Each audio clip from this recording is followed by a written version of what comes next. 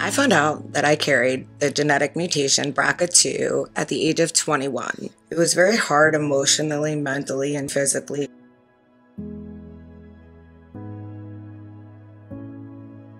When I first learned about my genetic test results, I was actually kind of in denial. When I found out about my genetic risk, I was very overwhelmed.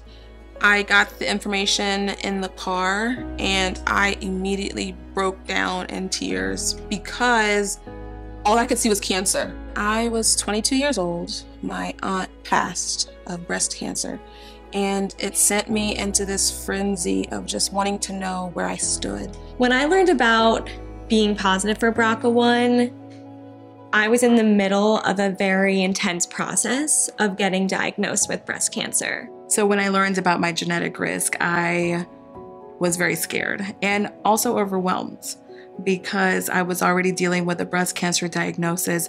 And on top of that, you're telling me I'm also positive for the BRCA1 gene, which comes with its own risks. It was very important for me to be able to share this information with my family because there are a lot of girls and boys in my family. I have lots of cousins, nieces, and nephews.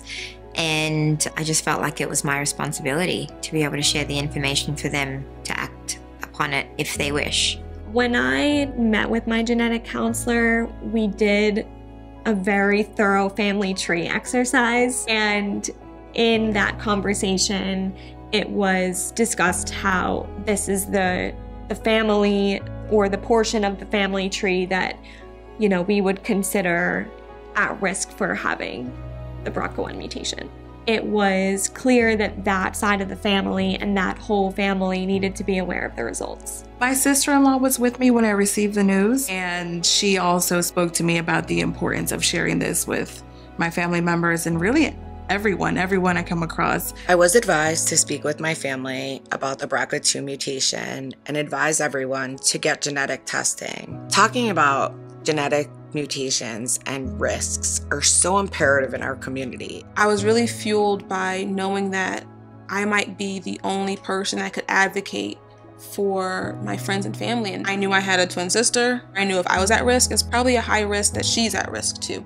And so that's what led me to have these conversations with my family, to get them to just have the conversations with their providers and to get questions answered so they knew where they stood.